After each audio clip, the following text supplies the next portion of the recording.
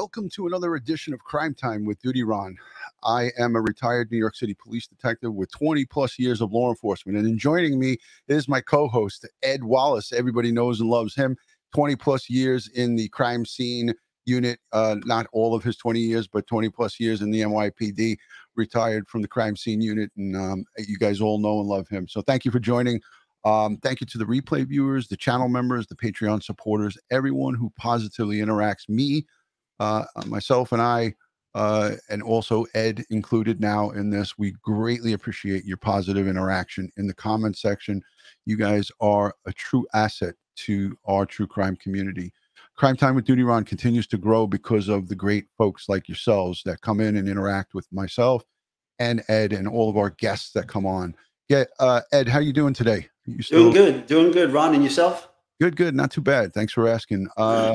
My head is healing up. I'm getting better. Every day it starts to get a little bit better. I'm not wearing a hat because wearing a hat annoys it a little bit for me. But I figured I'd give some people a look at my bandages, you know. Mm-hmm. So today we're going to talk about the Brian Laundrie, the continued look at his remains recovered. We're going to also talk about Gabby Petito, Summer Wells, and our boys, Orrin and Orson West from Bakersfield. We're going to talk about all three of those cases because there's movement in all three of them. But let me just say first, thank you to Meg Lowe for being a channel member, a Patreon supporter, and a great friend. I am Victorious is here, Jen Lowe, Meg Lowe, Jen Lowe, moderators, Patreon's channel members, and you guys are great. By a show of hands here in the chat, before we show you a little bit of media, who was able to see 2 days ago, I made an appearance on a charity live stream on Popcorned Planet. Andy invited myself. He actually asked me if Ed wanted to come, and I just said, listen, I want to make it as simple as I can. And I did have technical difficulties. I was on my phone and I was using Zoom, and I said, imagine if me and Ed came, it would have been a circus. So I was honored to go on and do it for charity. We made over $1,000 of donations from Crime Time with DutyRon to the battered woman shelter in Tampa. It was a great live stream. I was honored to be a part of it. JB from WFLA Now was on there. Brian Inton made I think a pre-recorded appearance, and also Jen from Red, White, and Bethune, and her husband made an appearance on there, and it was a great day. He streamed for 6 hours and raised $44,000. So it's just unbelievable to see YouTube and the true crime creators and community and folks like yourself who donated. Tara says, I donated. Thank you, Tara, for that. Very nice. Yeah, you know, when you can give to a charitable organization like anything that is behind a domestic violence shelter and things of that nature, I got to say, you know, I'm happy to be a part of it. And we donated on behalf of all of you, not just myself.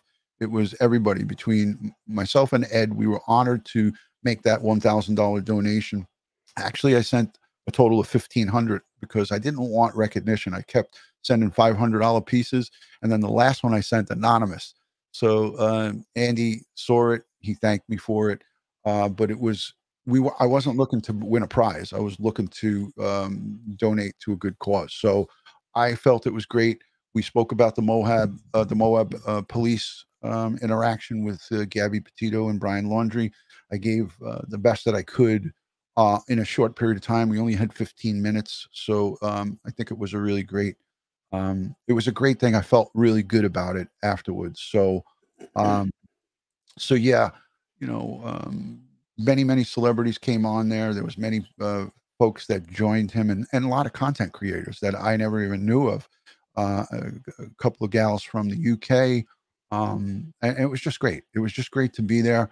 And anytime that there's some type of charitable event, and I know Ed's the same way, we always come out. When there was a 1013, as we called it, it was when a cop or his family needed assistance, I was always like right there, ready to donate money. So again, you know, that is still ongoing. I'll link it down below so you can go and donate to that event. It's a Tampa shelter. I don't know the name of it off the top of my head, but it doesn't matter because it's there. If you go on to Popcorn Planet, I'll link it down below in the description when we're done.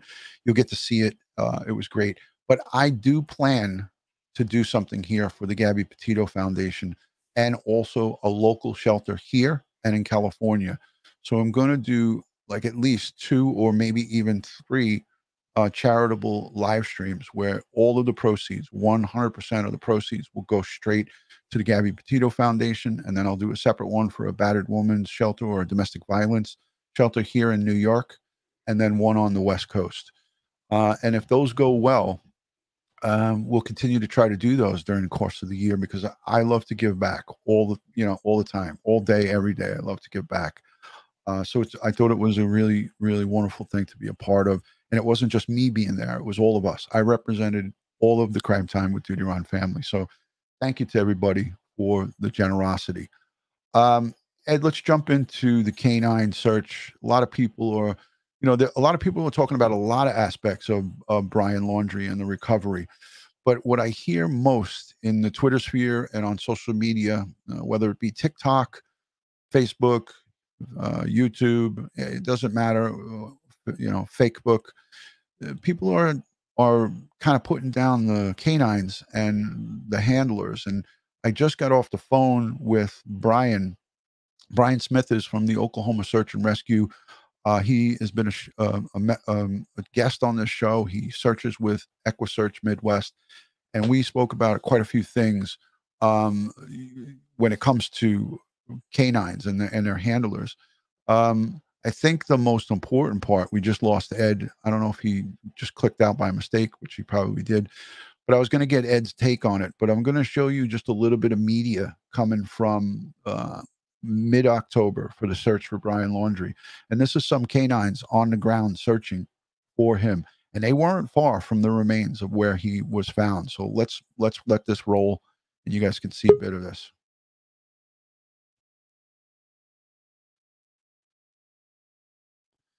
I have the sound muted purposely.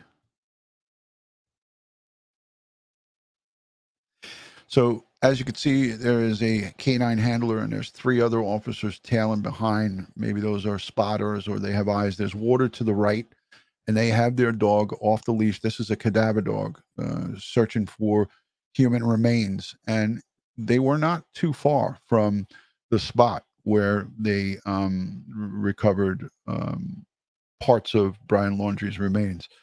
Ed just came back. I'm sure he just hit the, he probably knocked himself off by mistake, but it's good that he is back. So let's add Ed. Welcome back, Ed. I'm back. So showing this overview from Chopper 13 from Fox 13, mid-October. I think it was like the 15th or the 14th. They were close to the remains, but I talked to Brian about this dangerous situation. You're in Alligator Alley, not necessarily that location, but there's alligators everywhere on this path. And you got a dog here on the right, on our right of our screen. Some people might be on the left, but you see the black dog in the middle. You want to talk just a tad bit about some of the dangers of this and how really dangerous this is, not just for the handler, but the dog, really. Oh, absolutely.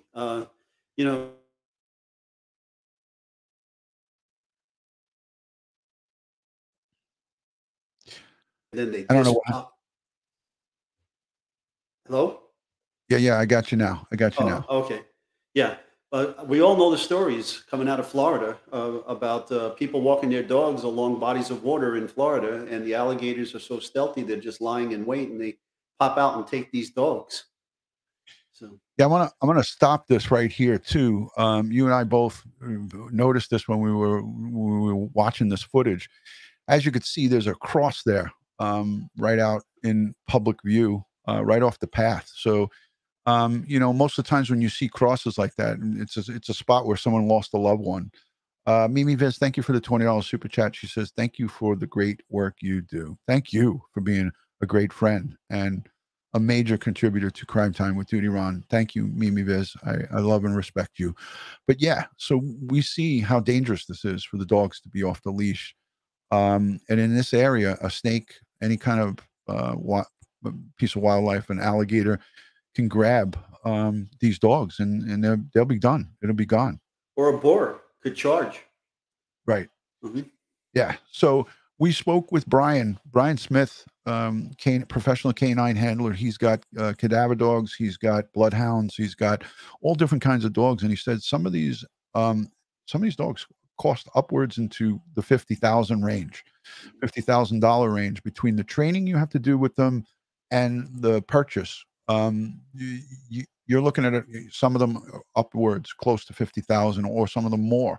So he said that it's amazing that they actually risked their dogs' lives by having them go out there, and they're a distance from these animals. So if something was to happen, sure they have firearms on them, but you'd have to be a pretty good shot to save your dog from an alligator's mouth.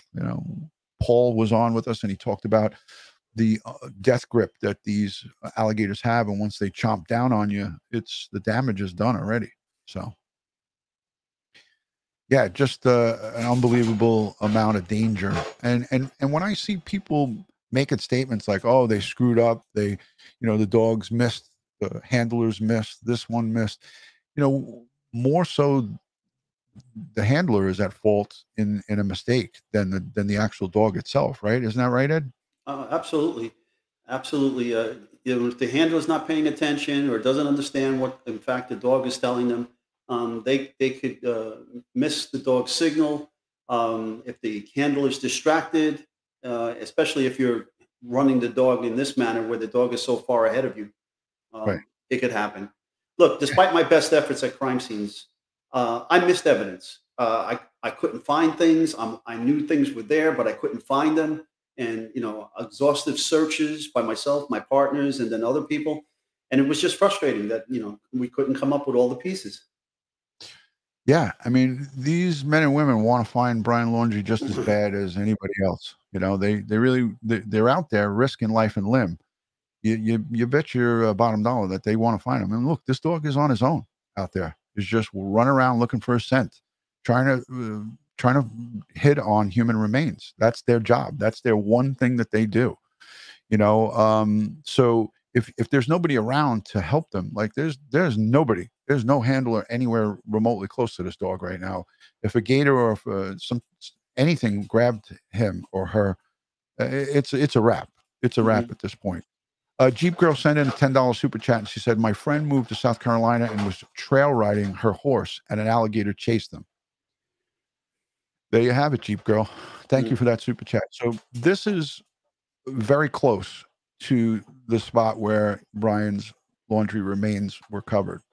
Partial skeletal, the human skull, and whatever else they had recovered, not too far from this location. But it's a great depiction of the terrain that he was discovered in. And now this is water since receded. But at some point, there was water here. And Ed, you want to talk a little bit about the green, grassy areas? Like you and I questioned that a little bit, right? Can we get into a little bit of that without getting too conspiracy theorist type?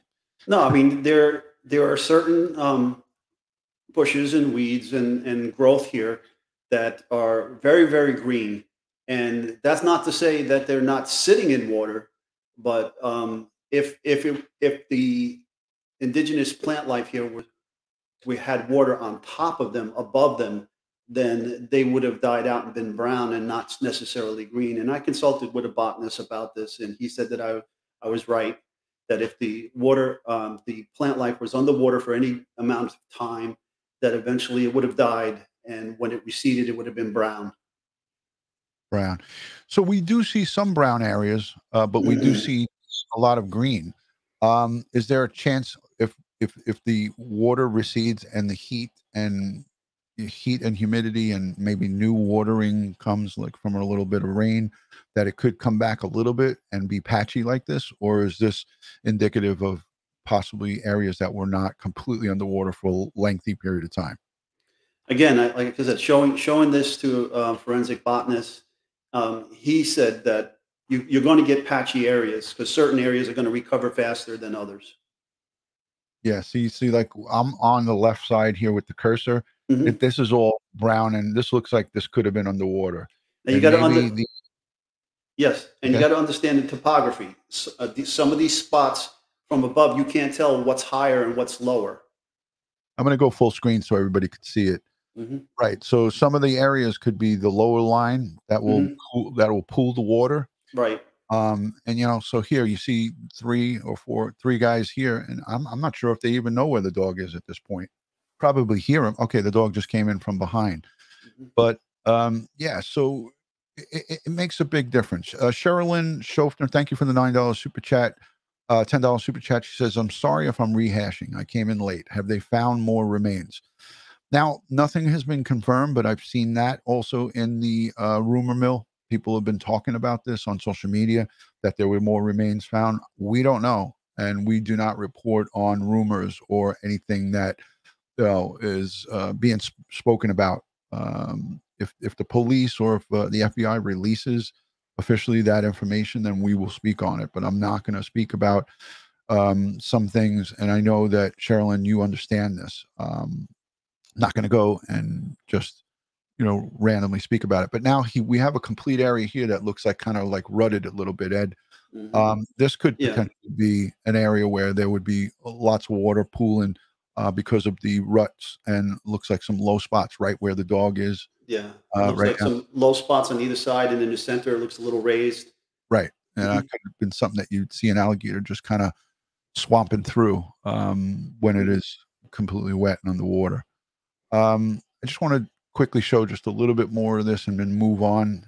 But I'm not going to spend the whole stream speaking about this case, but this is important. A lot of people are still talking about this, and I think it's important for us to see. This is a better look at it. I'm going to stop it here. Yeah, so you could potentially see where these two guys are in the middle, Hmm. two or three guys. This whole complete area looked like where I'm swirling around with the mouse could have been potentially underwater right here. Yeah. It looks low there. Absolutely. Absolutely. Bubble Girl Inspired says, Hi, DutyRon and Ed. I deeply appreciate the both of you. And thank you so much for all you've done and continue to do for all of us. God bless you and your families. Wow. What a really wonderful message. And thank you for the $10 super chat. Bubble Girl Inspired. That was inspiring to us. Thank you. Thank you so much for that. Um, So I just posted quickly on my community post that we are live. If you guys don't mind, please share onto your social media platform. Share it out to Twitter, Instagram, Facebook, or whatever you got, so people will come in and catch us live. This was unplanned, unannounced. Me and Ed just got together and said, "Hey, you want to go live today?" And Ed, I got to tell you, let me get him back on. What a trooper this guy is. I message him, I call him. He's kind of semi on vacation right now, but he's trying to get some work done at another property that he has. And he's like, "Yeah, let's go. You let me know Mhm. when you're ready. I'm ready to rock." So thank you, Ed, for your dedication to this stuff. I hope you don't lose your fire. I want you to keep that fire, Ed. Keep it going. No, you got to always push forward, never backwards, always forward. You know. There you go. Hey, there was one other thing, Ron. I wanted to talk about the dogs, especially because of the indigenous wild boars down there. You know, certain people who hunt wild boars use dogs. Not everybody that hunts boars use dogs, but when you're using a dog, they usually put a protective vest on the dog to protect their dog from being attacked by the boar. Because these boars are nasty. I mean, they charge you with their razor tusk and they can rip you up. So again, there's no protective vest on this dog. And I'm not trying to be critical, but I'm saying I guess maybe these weren't concerns uh, at Yeah, this. yeah. I actually sent this video and this footage to Brian Smith because he said to me, I don't want to speak on something without seeing for myself. Because when I called him just moments before we went live, Ed, and the Mhm. audience here, I'm speaking to the audience, obviously everyone in the chat, and Ed Wallace, retired crime scene and forensic specialist. Um, when I spoke to him, he said, Ron, I don't think anybody with the right mind would send their dogs into here just to randomly search.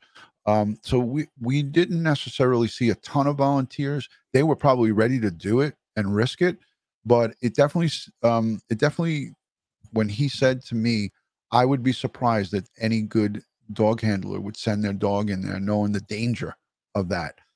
Voice for Hope says it sounds like a death trap, and you know what?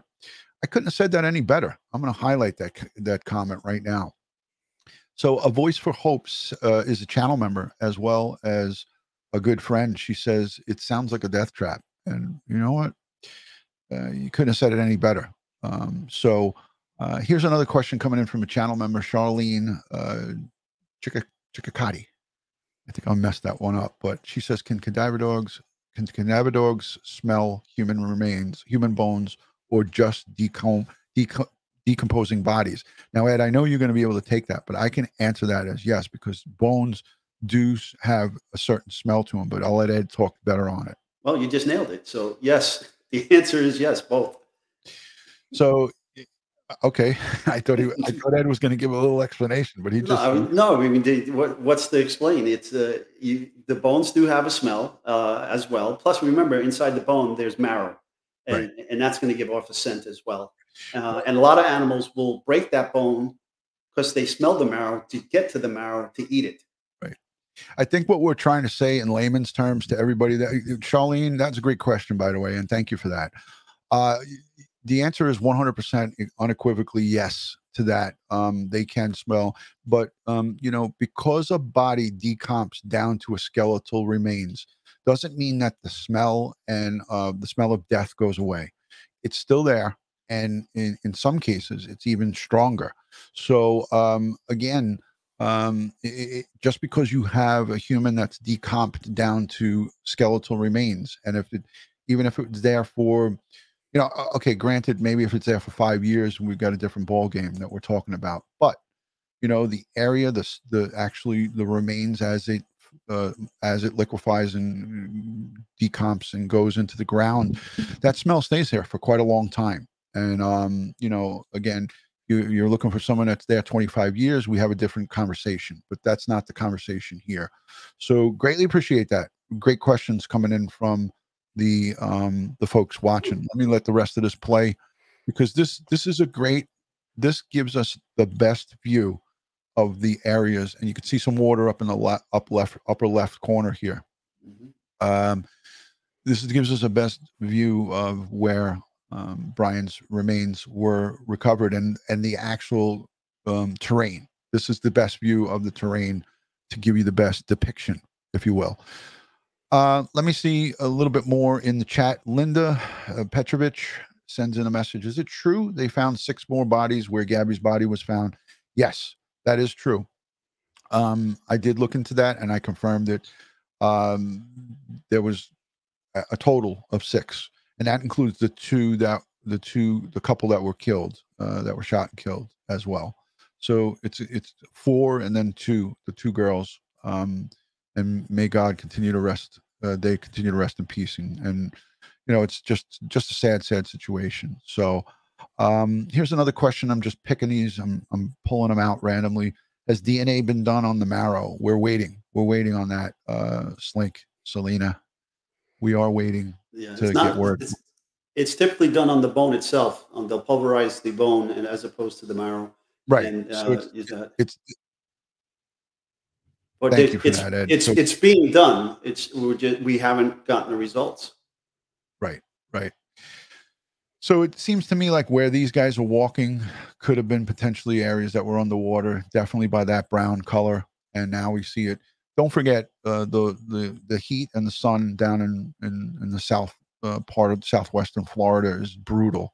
So when the water goes back and recedes, you got a perfect storm of ground drying up and just getting dry real quick. But we saw some of these areas are kind of mucky and mushy, but these are definitely guys from some type of either fish and wildlife game or some type of park rangers that specialize in searching. But again, a little bit reckless with his animal, and I don't know I know our canine unit from the NYPD, those guys love their dogs. And I'm saying, not saying these guys don't love their dogs, but this is risky. What we're watching here is, I know Brian is going to come on. He's going to come on with us and go, wow, that is a risky thing. And, they do risk their lives.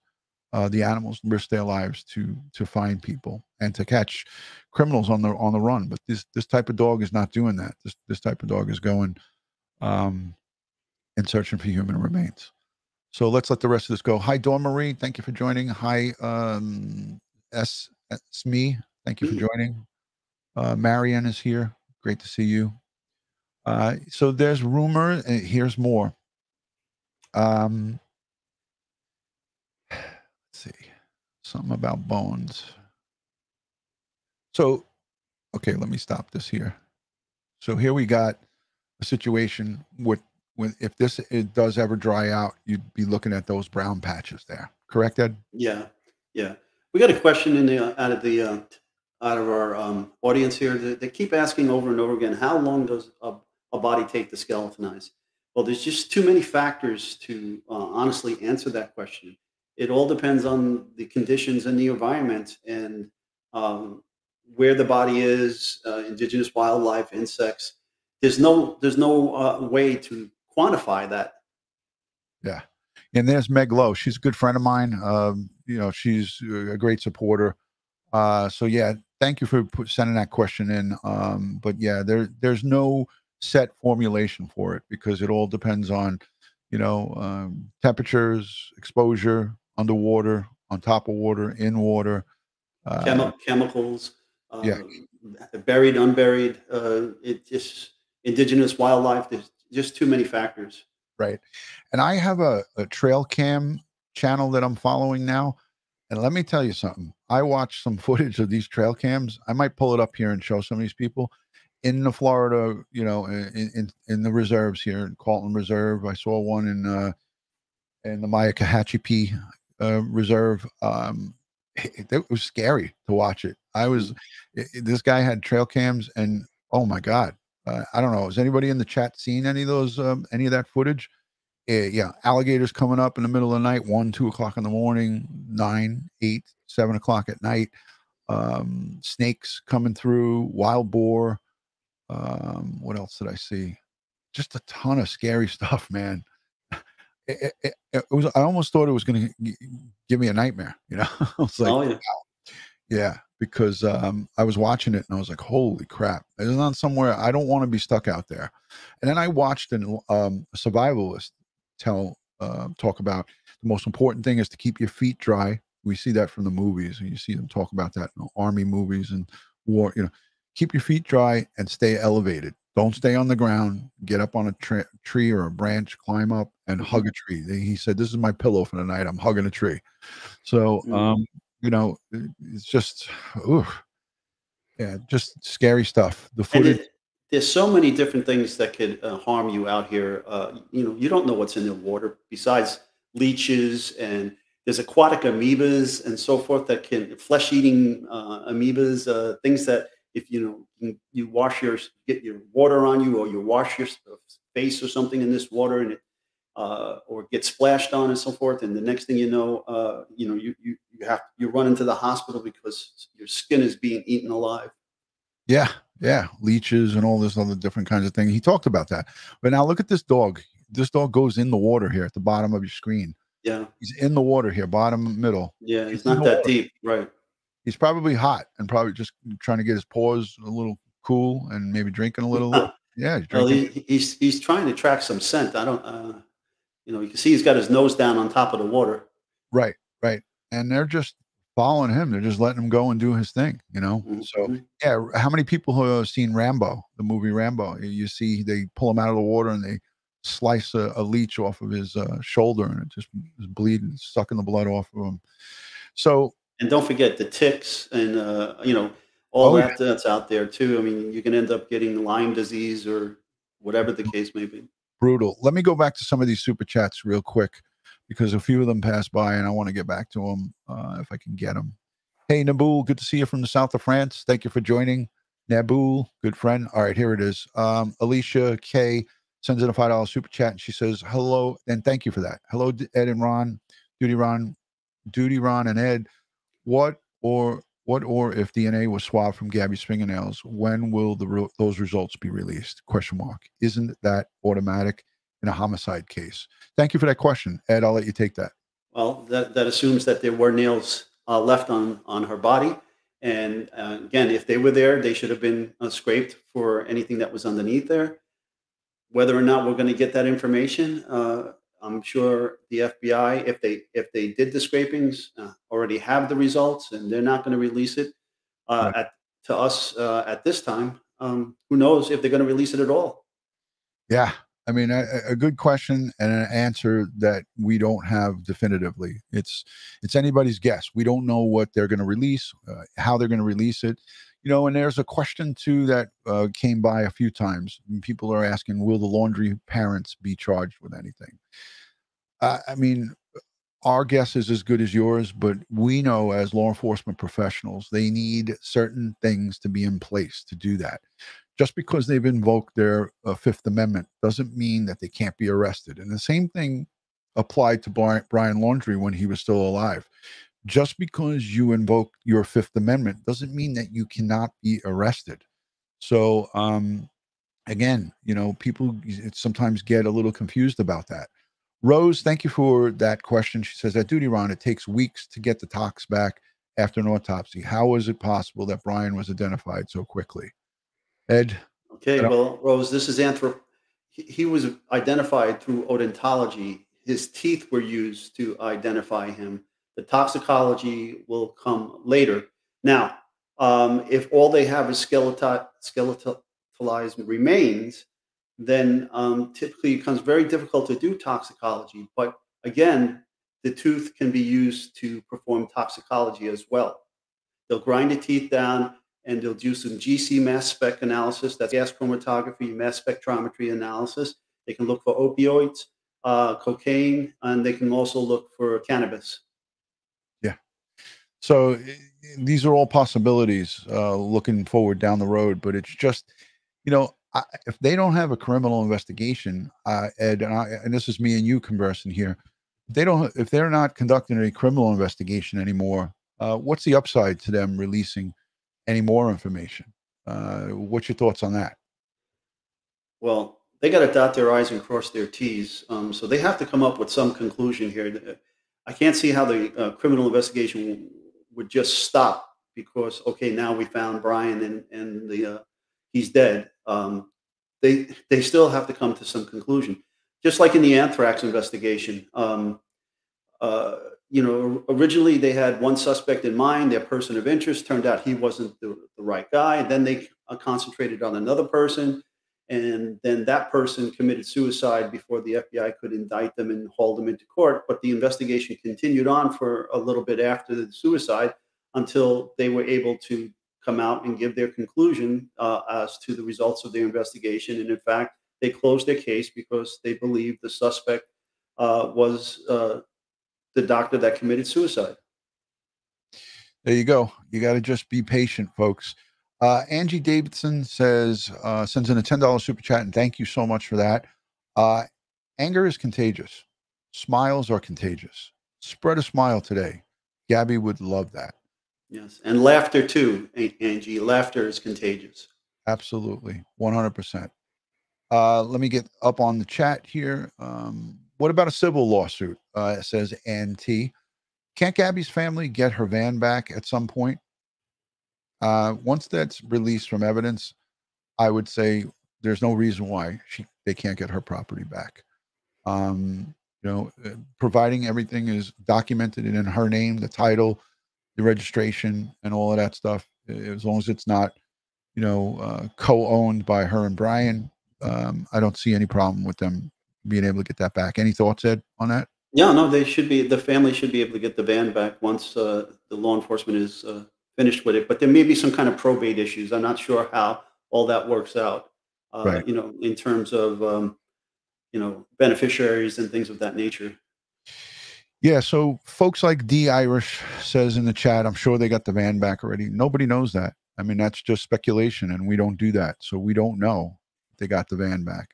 And you know what? Again, I'm not sure what, what would be the benefit of us knowing whether they got the van back, other than just us feeling better that that her family has her property back. Mhm.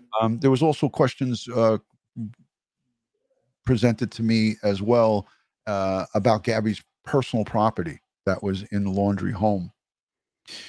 Do they get that back? And I'm sure that there's a process for that as well. Being that the laundries are not speaking to the Petito Schmidt family, I'm sure through attorneys they could work that out. And that's something where Bertolino and the Petito Schmidt family's attorney would be able to work through that pretty easily if there was any property that was left there.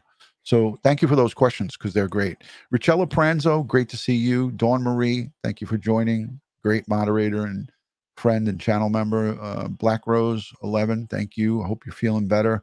She's been in and out of the hospital the last few days. So sending strength and prayers to Black Rose 11.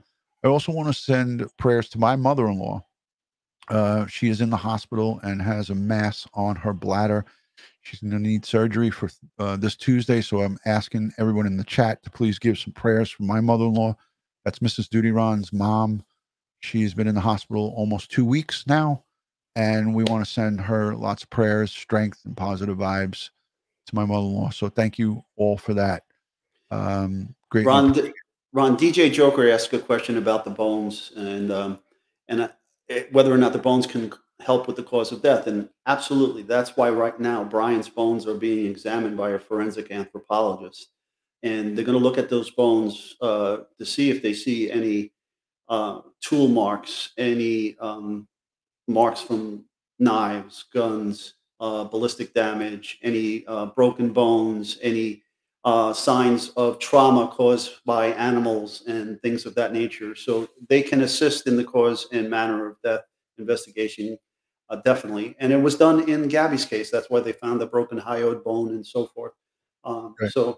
And that analysis is going to take about 2 weeks to do a complete analysis of all those bones.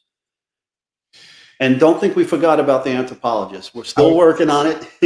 I took the words right out of my mouth. That was the next. Yeah, I figured it'd segue perfectly. Yeah, we are, in talks trying to get our forensic anthropologist to come on. I have 2 on the hook. They say they want to be here. It's just a matter of scheduling. These are very busy people. Yeah, so folks, thank you for continuing sending in the questions to DutyRon.com. If you're not yet subscribed to this channel, please consider subscribing. Consider hitting that notification bell and giving the stream a thumbs up. Ed and I love the comments in the comment section. It takes a lot of time for us to look through them and answer. So please be patient with us on the comments. We can't get to every single one of them, but I do the best that I can to answer as many comments as possible. And also, if you can, let me know the pens. I'm not selling them. I'm giving them away. So some people that are putting comments in the comment section, like I'd like a pen. I'm not just giving them away. I'm doing them. I'm not selling them. I mean, I'm just giving them away to certain people. So I have a list of 10 people. I'm going to mail them out on Monday. All those pens are going to go out. There's a few of the 10 who just failed to give me their address.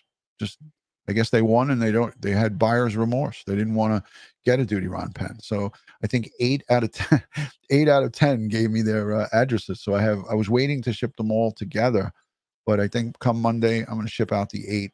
And then we'll do another giveaway on this live stream. Ron, there was a question about DNA taking 90 minutes. If it takes 90 minutes to get a profile, then why not in this case? Well, each case is different. Okay, and if you can get DNA in 90 minutes, you must have good genetic materials present to do this.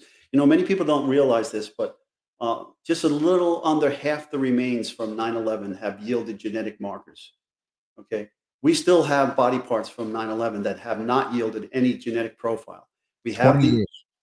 we have these body parts in dry storage, and every time new methods of DNA extraction are validated, we then pull out these body parts and go at them again to try to get them to yield the genetic information so we can make these identifications and give these parts back to their loved ones. In many cases, We have identified body parts that we've already have identified previous body parts and given them back to their loved ones. But there's still thousands upon thousands of body parts that have not been identified from 9/11.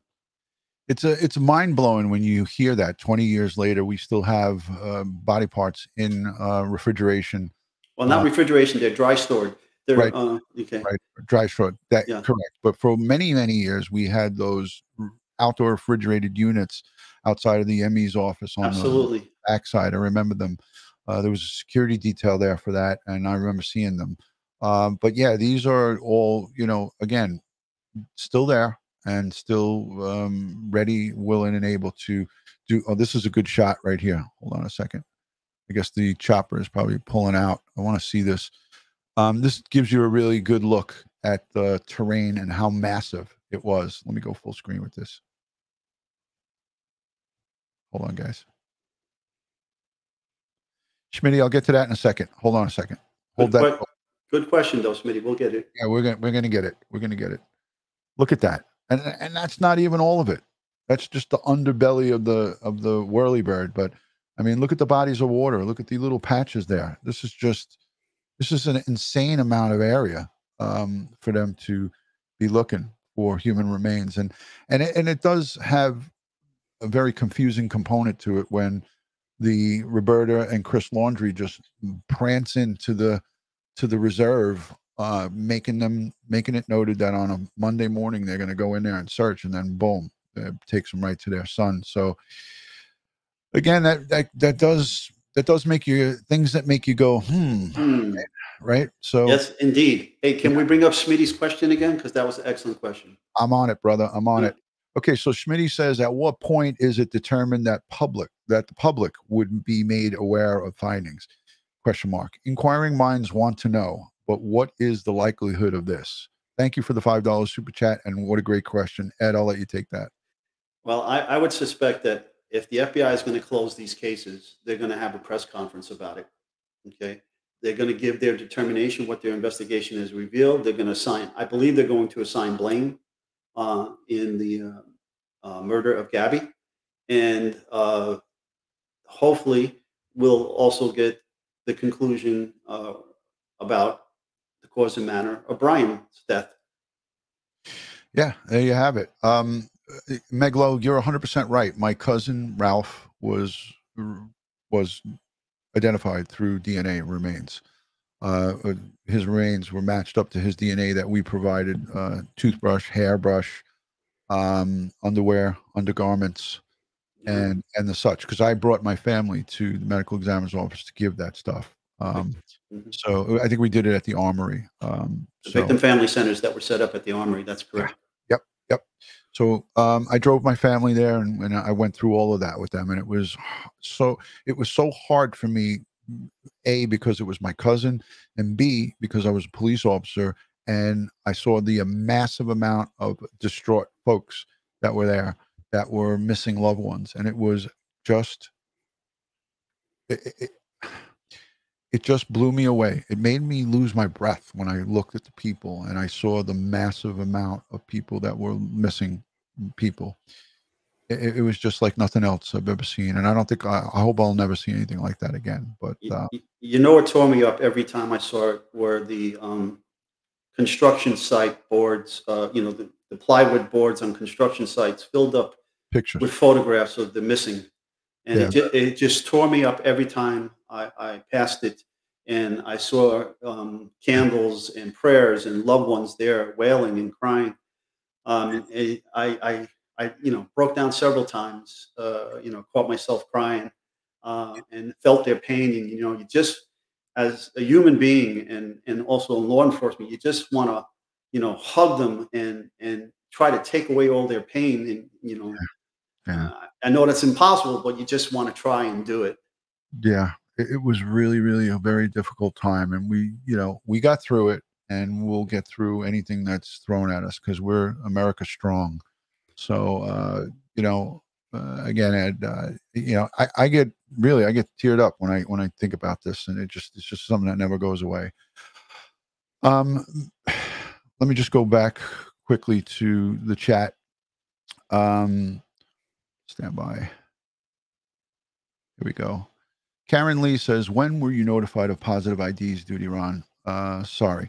It was April of 2002. So the World Trade Center was September of 2001. So April of 2002 is when we had the third service for my cousin. First, it was a memorial that the family had. Then it was the local 3 electricians at the Madison Square Garden Theater. And then when his remains were ID'd, and then the family had a third funeral with including a burial.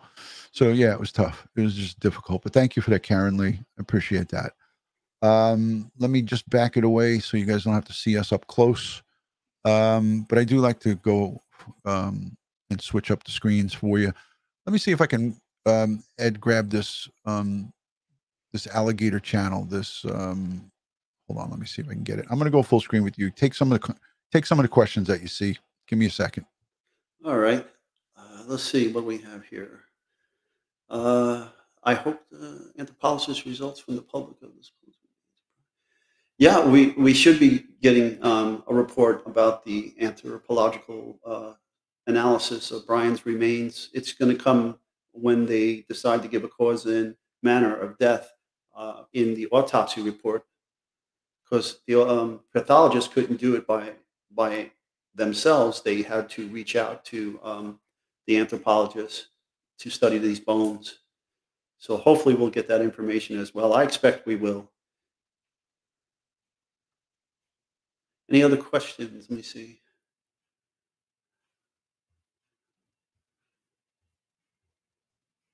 Hmm.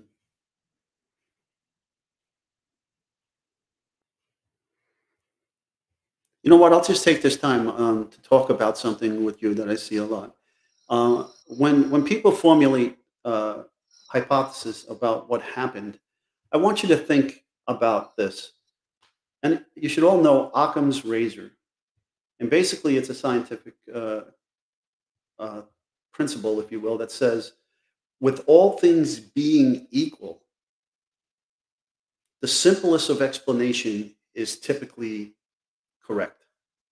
So the more convoluted a hypothesis becomes, the more people that are involved, the more twists and turns the hypothesis has to take in order to come to this conclusion, the more likely it is not to be accurate and not to be correct.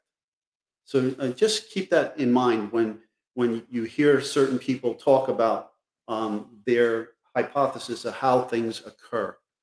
If it has to do this, then do that, then do this, then do this to get to that endpoint, it's probably not accurate.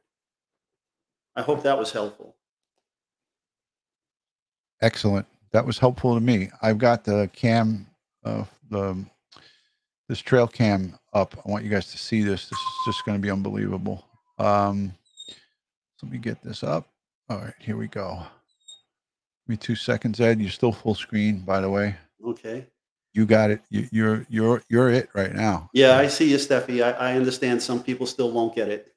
You know, I'm All right, sorry, Kathy, for your loss. All right, I'm back, guys. I'm gonna. I was looking at some of this, and some of it's kind of it might just be a little too gory. I don't want to get the stream demonetized, so I think it will kill it, because the one that I had up had an alligator eating a looked like a possum or something, came up and he snatched it right at the water's edge. But I do want to show it, but I just don't want to freak everybody out. So I'm gonna yield to that. Let's segue a little bit off of Gabby Petito and Brian Laundrie for a second, and let's talk about Orrin and Orson West, our missing boys from California City. I know we're 49 minutes into this video, but I need to speak about this because I need each and every one of you to understand what we're doing with this case. I'm going full screen with me.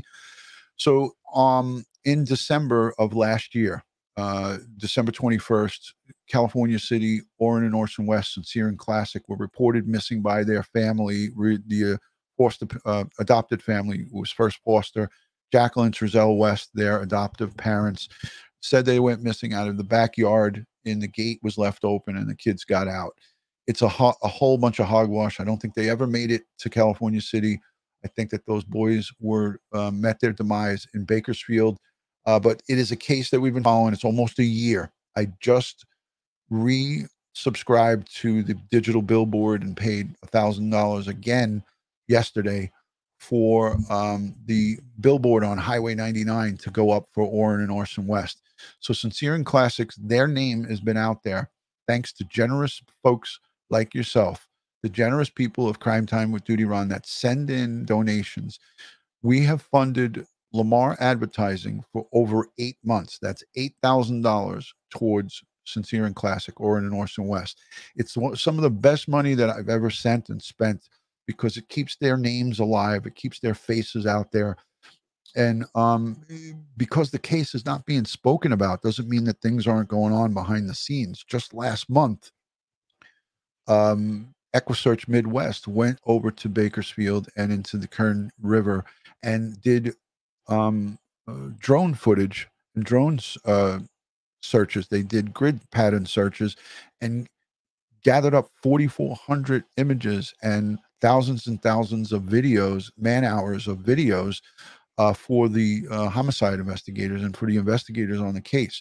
So stuff is going on behind the scenes that you people and all of us civilians won't know about, but it is happening, and it is something that we need to continue to talk about because the 1 year mark is coming up, December 21st.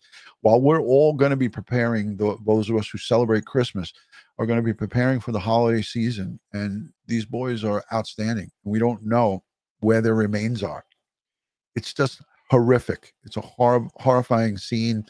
It's a tough pill to swallow. Look at what Roro's going through in the biological family. So without further ado, I want to play some of the most updated and recent pieces of media on this. This comes out of News Nation. So I'm going to play this piece for you guys so those of you who are here and don't know about this case can see it and understand it. Let me just make sure I got volume first before I go. Brothers vanished from the backyard of their family home just days before Christmas. That was 10 months ago. And since then, the search for the then 3 and 4 I'm going to go to the beginning.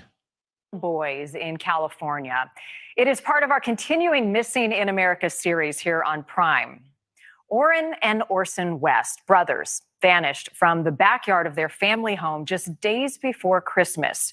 That was 10 months ago. And since then, the search for the then 3 and 4-year-old boys has been relentless. News Nation's Nancy Liu is digging into their case and the investigation into their disappearance. And she is joining us live tonight with their story. Nancy. Marnie, a prayer gathering is underway right now here in Bakersfield because today marks exactly 10 months since Orrin and Orson West were reported missing. But even before, these young boys, these toddlers, they had gone through a lot of change in their lives, much of it in foster care. Their most recent stop was allegedly at a home in California City. That's the billboard that we sponsor. Hold on, let me go back to that. It's not nothing that you want to just... Hold on, let me go back to that because this is the billboard that we, Crime Time with DutyRon, because of the generous support that I get from, there's 3 really major generous supporters that support the bulk of that $1,000 every month, but there is dozens. I'm talking dozens of you who send in $5 or $10 for the boys or $3 for the boys, and you send it to me and you tell me to put it towards the boys. This is where the money goes. So let me go back to that that spot here. Hold on.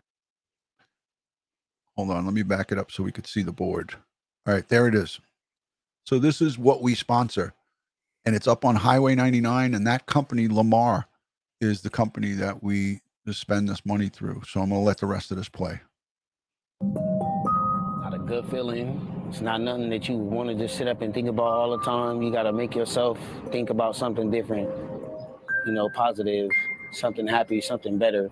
Biological father Charles Pettis is racked with heartache. In an exclusive interview, Pettis talks publicly for the first time about the mysterious disappearance of 4-year-old Orrin and his 3-year-old brother Orson. They might not remember me, but I remember them.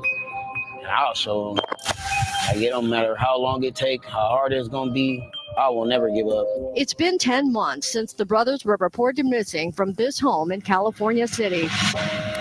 It was around 5 p.m. on December 21st, and Christmas was close.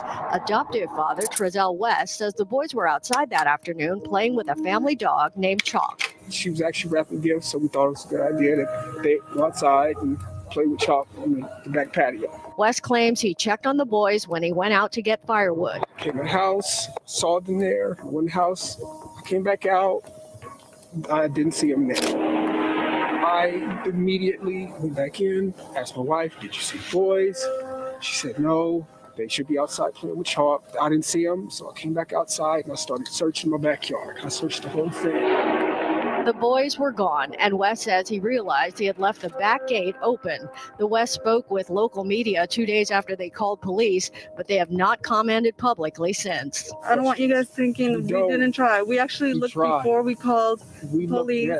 Police were called around 6 p.m. Soon after, the neighborhood and the West home were thoroughly searched. The Wests eventually had their 2 biological and 2 other adoptive children removed from their care.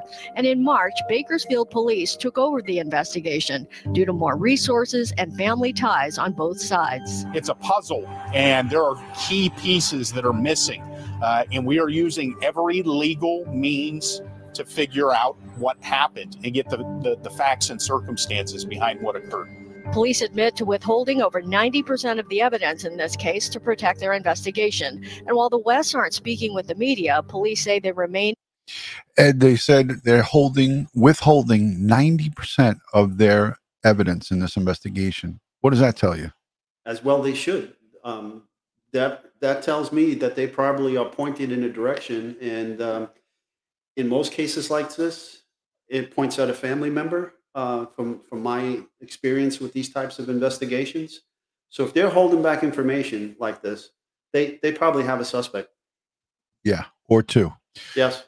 Yeah, this whole case stinks to high heavens, but it's really, it gives me great confidence when I hear them say that they're withholding 90% of the evidence, because they want to use that to put the pieces of the puzzle together and get the legal amount, the amount of legal evidence that they need to effect a lawful arrest in the disappearance of these kids.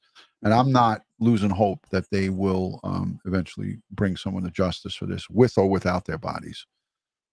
So let's let the rest of this roll. In contact with the Wests. It's one of those situations where you open a door and that door leads to another hallway, which leads to another hallway, which leads to another hallway.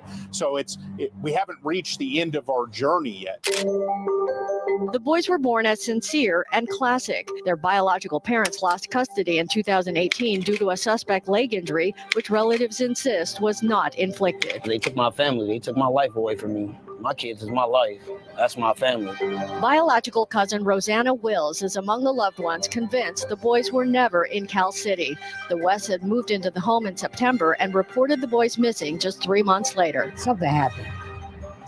There's Roro. The Wests have moved away, but are said to return periodically to check on the home. They have not attended any of the prayer gatherings or recent searches. But we're the only ones out here, including the supporters, who are pushing for the boys. We haven't heard nothing from their side of the family, the adoptive family. There is a hefty reward in the case, and it's hoped more national awareness will bring the boys home. So many other kids have coverage, but these 2 boys didn't from day one. I don't feel like they're deceased. I feel like somebody have them, and it might not be in California, but I don't know. I have children. I have 3. Let me tell you something about that Keisha. Keisha is a beautiful woman. She's so passionate about this, and I've had so many conversations with Keisha. Her heart is 100% in this thing. And I send her a lot of love and prayers and strength. And now we're going to hear from Jennifer Nobles, our good friend, who got me into the whole funding of the digital billboard. So Jennifer, she funded the first $2,000 for this board, and then I took it over after that with the funding and the generosity of all of the great people of Crime Time with DutyRon. So this case is from Bakersfield, California, for those of you who are not knowing what went on with this. But this is 2 boys that vanished from their family's home on December 21st of 2020. And most people have children. Most people, we don't expect anybody's child to go missing and just disappear. Jennifer Nobles has generously made sure that billboards and banners featuring the boys are widely disseminated, even though the only available photos are well over a year old. Even if they're a little bit old, I hope there's some feature, that they see on their face, their nose or their lips or their eyes or anything that just stands out to them that makes them question, like, could that be, one of the boys? Could it be? Just possibly. There is a secret witness line just for this case. That number is 661-322-4040. The family and Bakersfield police implore anyone with information from before or after the boys disappeared to please call. Marnie? Just vanished. Nancy, police aren't saying too much about their investigation all these months later. Can we read anything into what they have revealed and shared so far? Well, there is a clear indication. The switch from Cal City Police to Bakersfield Police indicates that the heart of the case is here. Cal City is 70 miles away. Did something happen here in Bakersfield before that family moved to Cal City? We were out there yesterday. We talked with a neighbor who said he never saw those boys in Cal City. He also never heard children playing in that backyard. You would hear children squealing or laughing or talking. Isn't that amazing, Ed? Yes. The neighbors said they never have seen with their own eyes kids and never heard any kids. Don't forget, I know that you weren't on this case with me. There was a total of 6 children, including these 2 that went missing. Mm-hmm. They had 2 other adoptive and these 2 that went missing, and then 2 of their own. How do they get away with that and are still walking free right now? That's the crazy part about this. I want to just mention a Voice for Hope sent in $139, $140 super chat. Thank you so much for the generosity. Greatly appreciate that. Also, Jamie Johnson sent in a $10 super chat. Thank you for that, Jamie. I'm just going to go and catch all of these so I can give them a recognition and thanks and praise. All of this fundage will go towards all cases that we cover and funding. Valerie Byford sends in a $25 super chat. Thank you so much for that. I greatly appreciate that. Canadian. Schmitty sends in another one. Nothing contributes so much to tranquilize the minds of steady purpose. Thank you, Ron, Ed, and all law enforcement for having the steady purpose. Much respect. Thank you. Wow. What a great statement. Ed, I know you love that. That's spot on. Amen to that, Schmitty. Thank you. Let me see if there's anything else. KNS, thank you for becoming a channel member. Yeah, guys and girls, please, if you can, consider becoming a channel member. Channel memberships are as low as $2.99 a month. That's $34 for a whole year. You can go on YouTube, and in some instances, they'll give you 40% off if you pay for the whole year.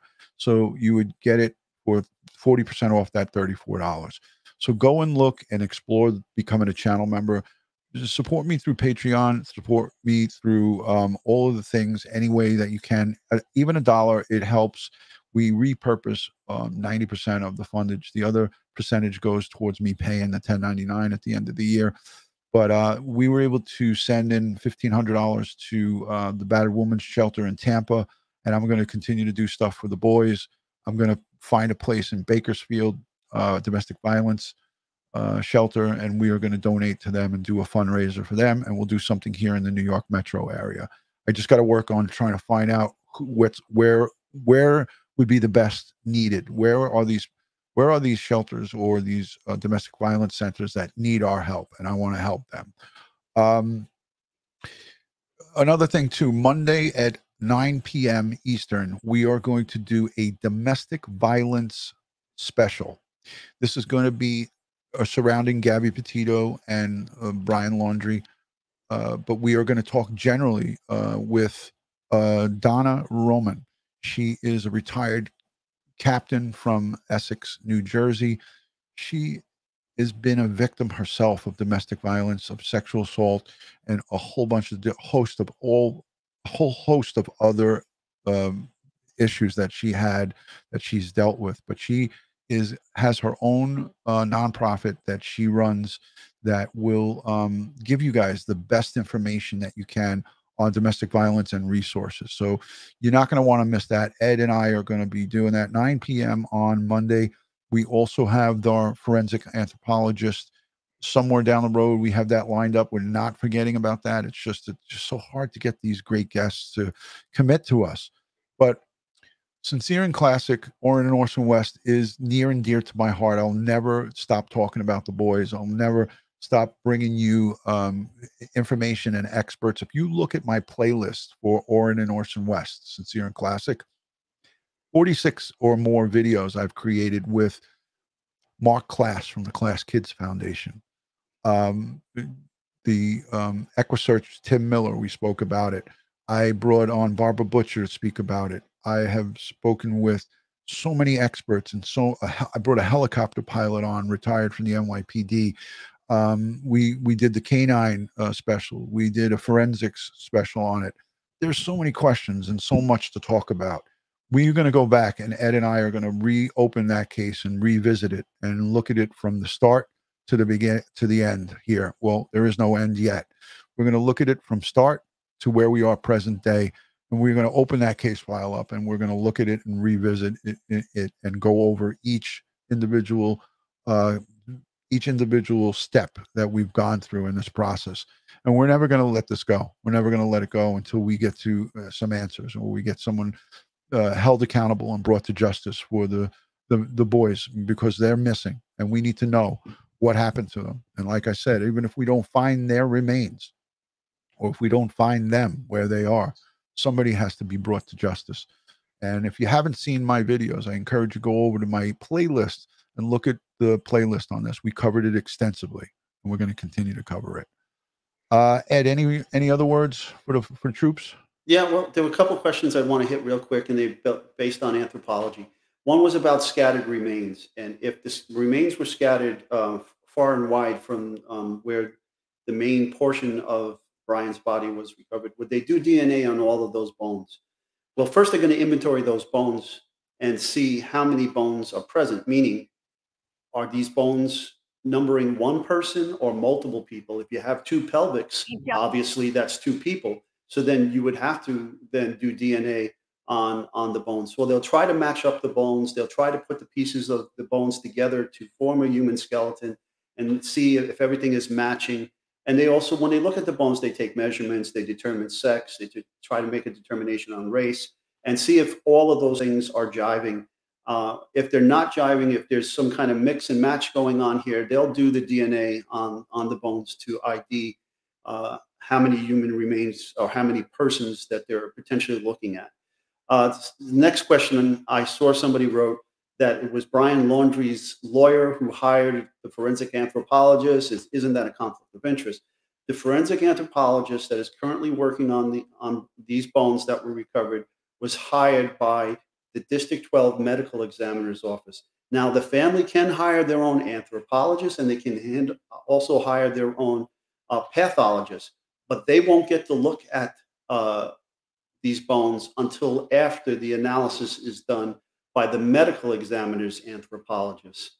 Okay, so currently the lawyers, if they did hire an anthropologist, I'm not aware of that, but they won't get a shot at those bones until after the forensic anthropologist who is hired by the medical examiners has completed their analysis. Thank you for that, Ed. And Annie, I don't think that the probability is high that it will come back, that none of those bones come back to Brian. I really, again, they could be somebody else's remains. That's a possibility. But anything that's recovered in that general area from that day or from days following in that general vicinity, the chances are high that it will be positive for back to Brian. I'm sure of that. So the Wesley Baggers sends in, this hurts me so much. I could never have kids, but I have been a nanny. I love children so much. Prayers for the children that are in bad homes. Amen to that. There's so many. There's so many of us out there that want to adopt and or have children and can't have them. And you got people that are sick that are out there doing this kind of crazy stuff to our children. And all the crime scenes that I've been to, it was always the children crime scenes that got to me.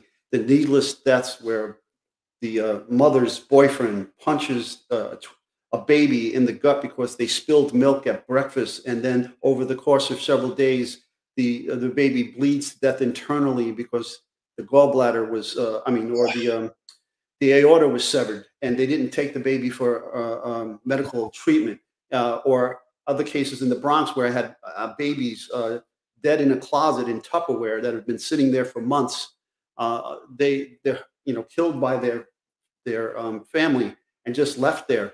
They really got to me when I saw that stuff. Terrible, terrible. All right, I'm going to go full screen because we're going to wrap it up. I want to give away a couple of pens right now. Let's do it. All right, some happy stuff. Hashtag DutyRon. We got to segue into some happy stuff. I'm going to give away as many as I can here today. So only one entry. You can't be, if you put in it 5 times, you're going to be spamming my chat. So don't do that. One person, one entry. If you put it in 5 times, you're going to be removed. So hashtag DutyRon. I'll put it in the chat right here, and you just put it in just as this. So I want to get my entry in. Ed, you want to get in on it? No, give it to the folks. You won't win anyways, and neither will I. The conflict of interest. Exactly. I have to show everybody. Hashtag DutyRon, not FoodieRon, not with an F, not with a D-O-O. You got to do it exactly that way. Hashtag DutyRon. Who wants to win a pen by a show of hands? There's only 5 entries right now that I see so far. 6. The number's going up. It should be going up. It must be on delay because I see a bunch of hashtag DutyRons in the chat. So let's get Ed and I back on because this is exciting. I love this. How could that be that there's how come there's only 6 entries here? Something's wrong.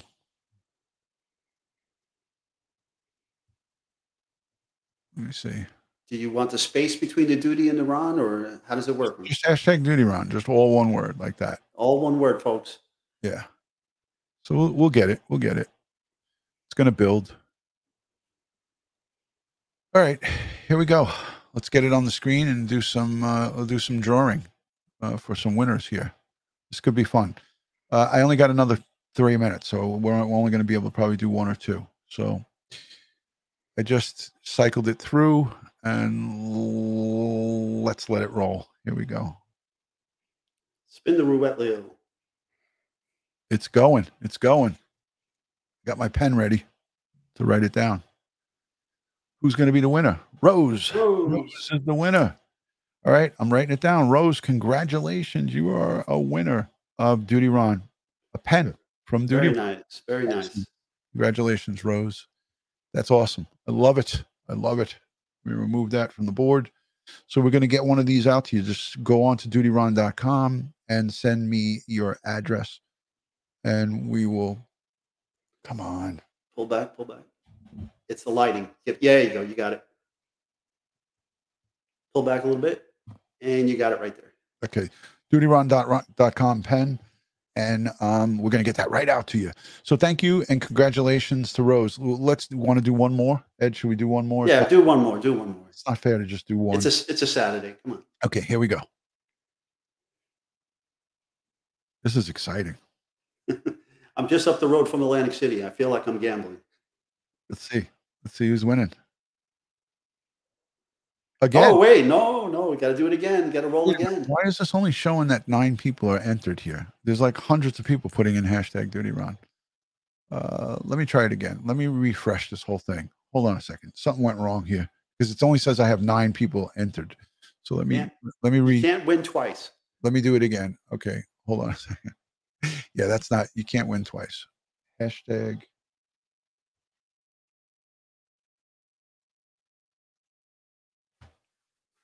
All right. Yeah, now this is updated. Here's 131 entries.